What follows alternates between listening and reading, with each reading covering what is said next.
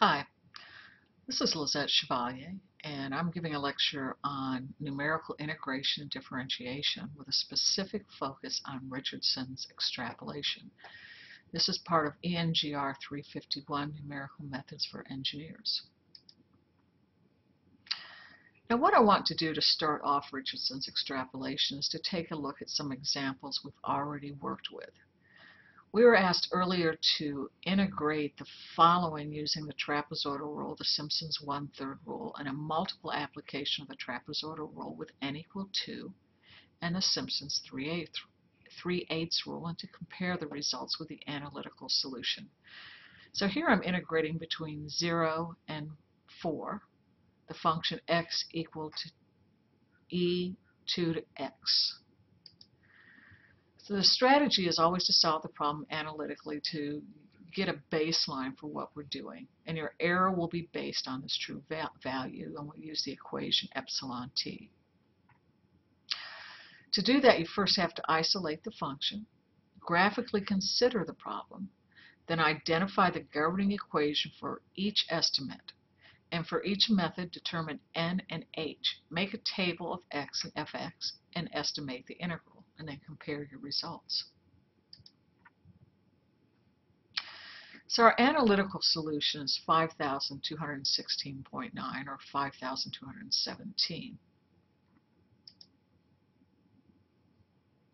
Now let's consider a single application of the trapezoidal rule.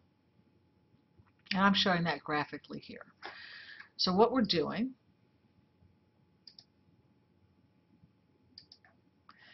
is we're going between 0 and 4. And so this red line is showing us the function itself. So this whole area that we're seeing underneath the red line and between the function, there's all of our error, because the actual result is what would be under this line here.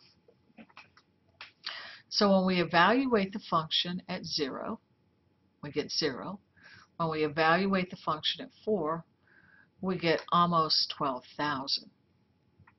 So if we take the average of those two, which is what I'm showing here, and then of course the difference between the two, we get an estimate of the integral to be 23,847.66, and this gives us a 357% error. So now let's look at the Simpson's 1/3 rule. When we do the Simpson's 1/3 rule, here's our governing algorithm here. We need to determine the value at x0, x1, and x2. And so this would give us the 0, an x of 0, an x of 2, and an x of 4. And when we do that, we can see that the error is somewhat reduced. Now we're moving a little closer here to what we would see. So when I do that and plug the values in, I get 8,240.41. So I've reduced this error to 57.96. Now let's do a multiple application of the trapezoidal rule. So our first application would be done in this region between 0 and 2, and here's in the second region. So we've reduced the error in this portion somewhat, and reduced it somewhat in this portion, but we still have an error that's in there. So when I do that, I get 4 minus 0 divided by 2 and 2. And here we see the value at 0, the value at 2, and the value at 1. And we get a value of just over 12,000. And that gives us an error of 133. So now let's take a look at Simpson's 3/8 rule. Here I show the formula itself.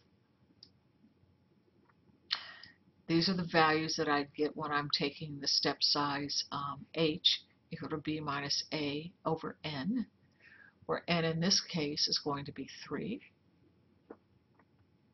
And so I have 1.33, 2.67, and 4, and I show the y values.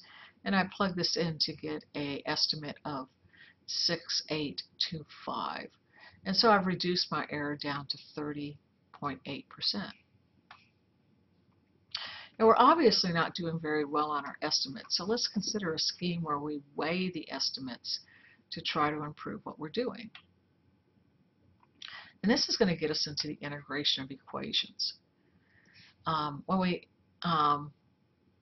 look at equations as opposed to just tabular data, we have Richardson's extrapolation and Romberg's integration algorithm, Gauss quadrature.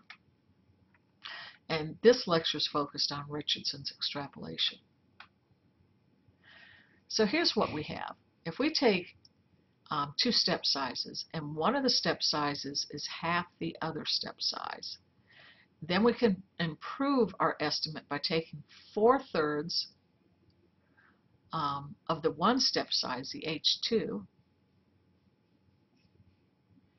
and -1/3 of the H1. And this should improve our estimate.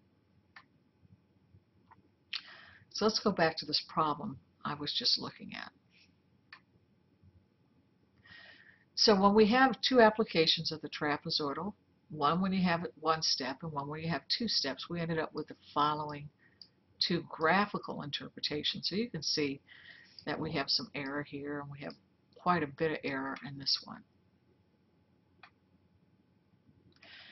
Now here's the solutions we came up with when h was equal to 2 and when h2 was equal to 2 and h1 was equal to 4. Therefore, h2 is h1 divided by 2. So if I put this into my formula, so I have the answer from h2 and the answer from h1, I get a value of 8,240. Now granted, we still have a lot of error in this term, but the point is I took something that had 357% error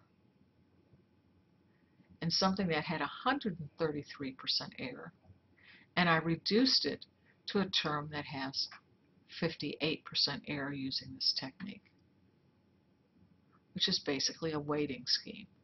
Now let's talk about why this works.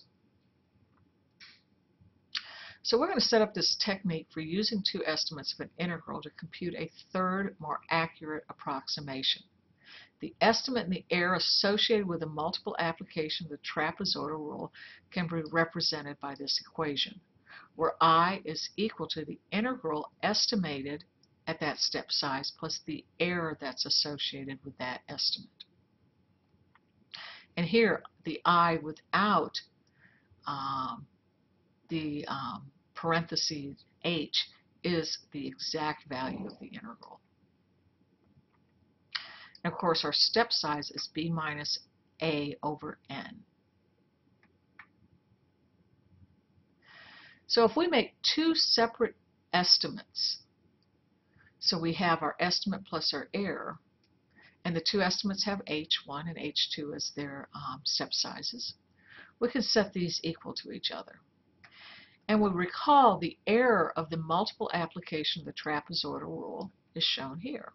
So if we assume that the average second derivative is constant regardless of the step size, we can then say that the error with h1 and the error of h2, that ratio, which is what I'm showing here, is going to be approximately equal to the ratio of the square of the step size because of this term that we have here. And so if I rearrange the error associated with h1, I get the following equation, and I substitute that into the previous equation that I had.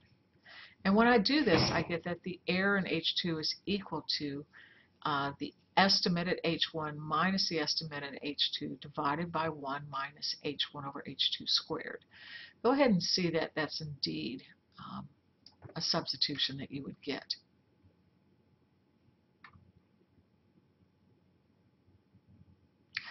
Thus, we've developed an estimate of the truncation error in terms of the integral estimates and their step sizes. This estimate then gets plugged back into here, so we're going to just come over here and plug it into our original equation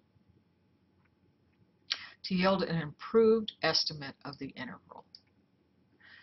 So I have the estimate at H2, the difference between the two estimates, and it's something that is relating the step sizes. So for the special case where H2 is equal to H1 divided by 2, we end up with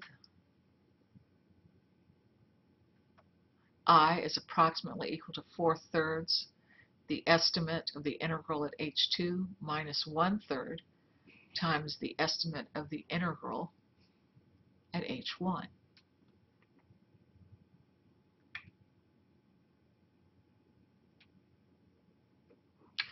We can continue to improve the estimates by successively halving of the step sizes to yield a general formula, which I show here. But the only one we're going to do in terms of this class is the first one. But take note that we can continue to improve our estimate by doing this weighting scheme. And that ends the lecture on Richardson's extrapolation.